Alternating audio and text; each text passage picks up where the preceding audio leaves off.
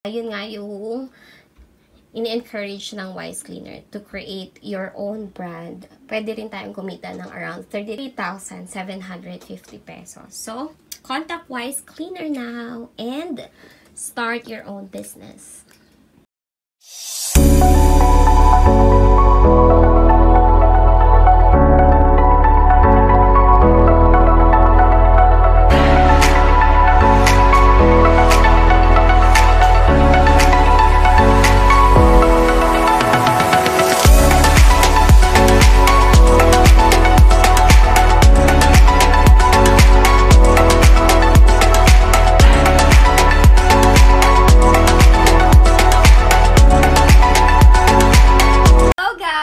Welcome back to my YouTube channel. So for today's vlog, I will be showing you a DIY kit from Wise Cleaner. So they've sent me this package to show you guys kung paano siya gawin.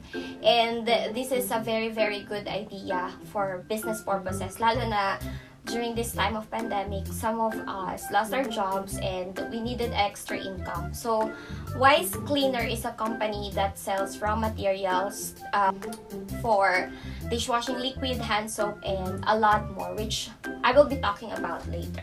So they sent me this package that has, yan, babasahin natin ha. So this package includes the dishwashing liquid DIY kit and the liquid hand soap. So I'll be showing you guys how to make this one, and papakita ko rin sa inyo kung gaano to kaganda as a business, lalo na sa mga nasa bahay lang ngayon.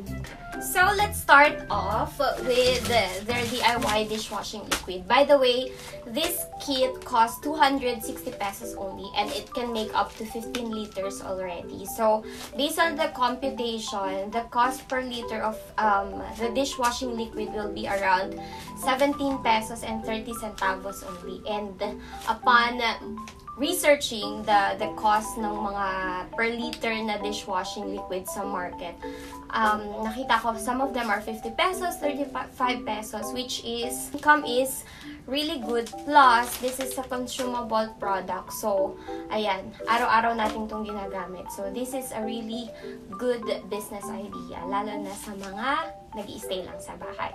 So, now, let's open and see what's inside the dishwashing liquid DIY kit. Let's open. Let's open. Let's open. So, this is the dishwashing liquid DIY kit. So, inside are the ingredients that we need to do the dishwashing liquid. So, ito siya. And babasahin ko to isa-isa inyo. And ano yung gamit ng each ingredients. Okay, so guys, meron ako dito ang instruction guide dun sa mga binuksan ko kanina. So, babasahin ko sa inyo para ma-appreciate natin kung ano ba yung gamit ng mga ingredients na nasa loob. So, first, we have the S-less. I don't know if I read this right. S-less. Ito yung surfactant thickener or pampalapot natin later. So, this is the main component in the dishwashing liquid, liquid hand soap, car shampoo, and other products of Wise Cleaner. And then, we have salt. Ayan, ito yung salt natin. Ang salt natin is the thickener, binder, pampalapot din. Okay? Tapos, we have the CDEA and AOS. I think, ayan, ito siya. Ito siya. So, ito yung foam booster, pampabula. Tapos, we have the degreaser. Ito yung degreaser natin for pampatanggal ng sebo. Tapos, meron din tayong EDTA, EDTA. So, ito yung neutralizer and water softener. Tapos, we have, of course, antibac na antibacterial, which is very important sa dishwashing liquid. Tapos, we have the scent. This one is, let's see ha. This one is the dishwashing liquid DIY that I have is in calamansi flavor. Tapos, we have the glycerin para sa moisturizer, preservative or additive for longer shelf life. So, itong gagawin natin later is good na for 2 years. So, sobrang sulit talaga ng 260 pesos nyo. And then, of course, we have the colorant, pampakulay. I'm very excited. And now, ayan, gawin na natin siya. So, now guys, now that we all know na yung mga gamit ng mga ingredients natin, tsaka napakita na rin natin yung ingredients, friends, let's start our DIY dishwashing liquid. Ayan, I'm very excited. So I have here 13 liters of water. Tapos binili ko pala tong timba na to. This timba na binili ko sa Unitop, Das Marinas. Ayan. This costs 75 pesos only. Tapos may takip na siya na magagamit na natin for a long time. Of course, para sa business natin. So, meron ako ditong 13 liters na water. And the first step for the dishwashing liquid, ayan. Very important tong guide na to. And I'm very happy na they have this kasi sobrang helpful siya. So, ito yung mga kailangan natin. The DIY kit na inopen natin kanina. Timba or balde na kasya yung 15 liters. So, this is also good for 15 liters. Tapos, nilagyan ko lang siya ng 13 liters na water. And then, ayan. And make sure pala, very important din, of course, dapat malinis yung tubig natin dito sa loob. So, ang first step natin is lagyan ng 12 to 13 liters na tubig. Ito na yun. And ihalo ang SLES gel. So, kailangan nating haluin mabuti hanggang matunaw. And, ayan, paalala lang, when we're doing this, matagal siya matunaw. So, let's begin. Ayan, let's put na the SLES.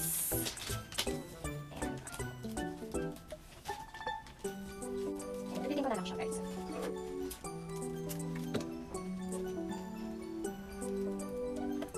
Ayan, ano na natin mo? Tapos, make sure nyo na lang na makuha lahat para, syempre, sulit yung 260 pesos natin. Sana nakakaano siya gawin. Ayan, umpisa pa lang, pero, ayan, ano yung natin. Ayan. Tapos, make sure lang yung mga kalat, syempre, ilagay natin sa tamang lagayan. Ayan. And then, for added protection, you can use mask or gloves. Ayan, tatanggalin ko yung relo ko.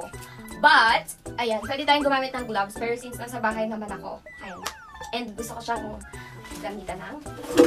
So, ayan.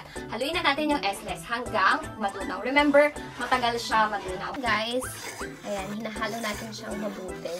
Kailangan tunaw na tunaw siya.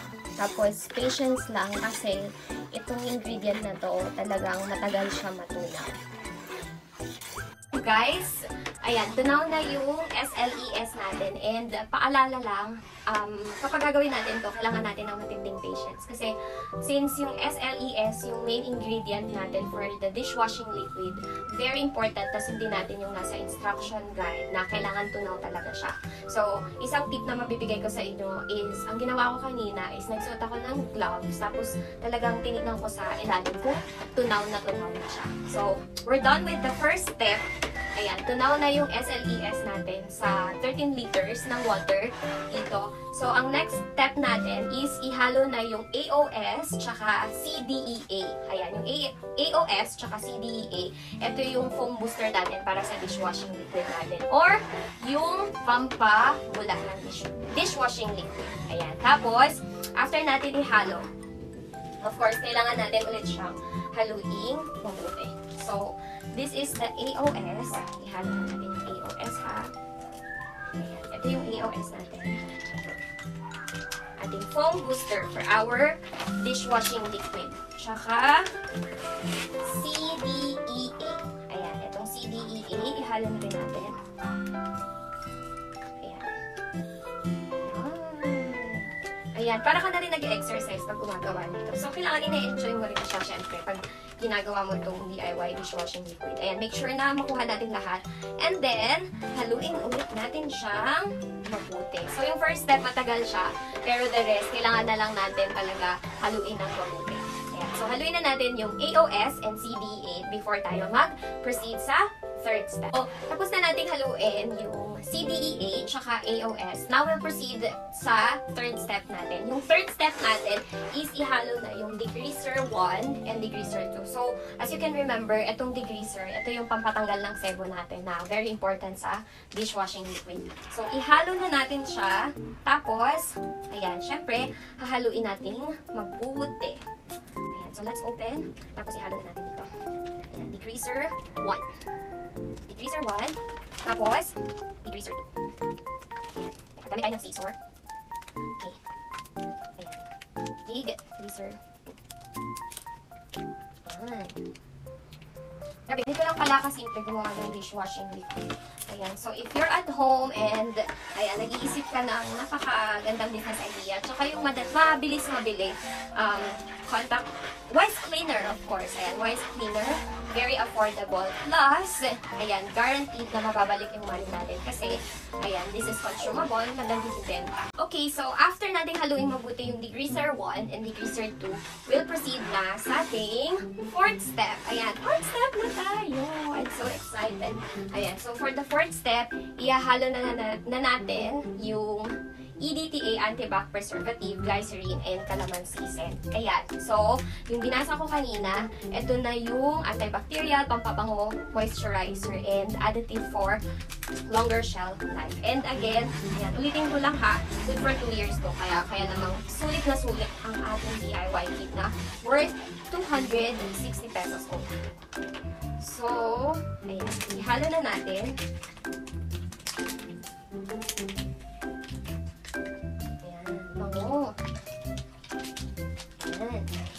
Ihalo na natin. And then, ang ating colorant. Of course, calamansi. So, it's color green. Ayan. Wow. Nakaka-addict yung ang bango niya. Ayan, ang bango niya. So, haluin natin itong mabuti. Ayan. As you can see, kita nyo naman guys, diba? Ayan, color green na siya. So, kailangan natin siyang haluin mabuti. Yun lang yung key dito sa DIY kit natin. Kailangan talagang sundin natin yung instruction. At kailangan natin laging halo mabuti. Ayan, halo mabuti. So, haluin natin ng haluin ng mabuti before tayo mag-proceed sa 5th.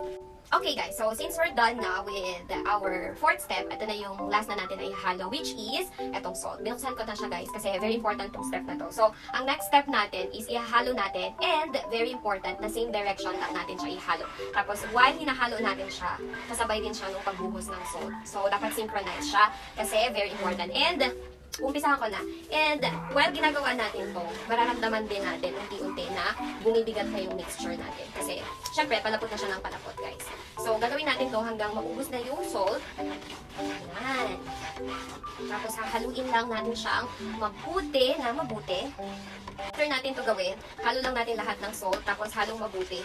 And once na make sure na natin na lahat na dito sa loob ng timba na to is lahat tunaw na yung ingredients, tapos malapot na yung mixture natin, ang next step natin, or ang 6th step natin, and the last one, is takpan siya and iwan siya for 24 hours. And then tomorrow, mag-check natin, dapat wala na siyang hula bukas. So, babalikan natin to bukas. Itong DIY dishwashing liquid natin. After nito guys, after natin matapos to and ma-make sure na tunaw na lahat ng ingredients and na iwan na natin siya for 24 hours and wala nang bula, doon natin siya pwede na ilipat sa bote, which of course, I will still be showing you tomorrow.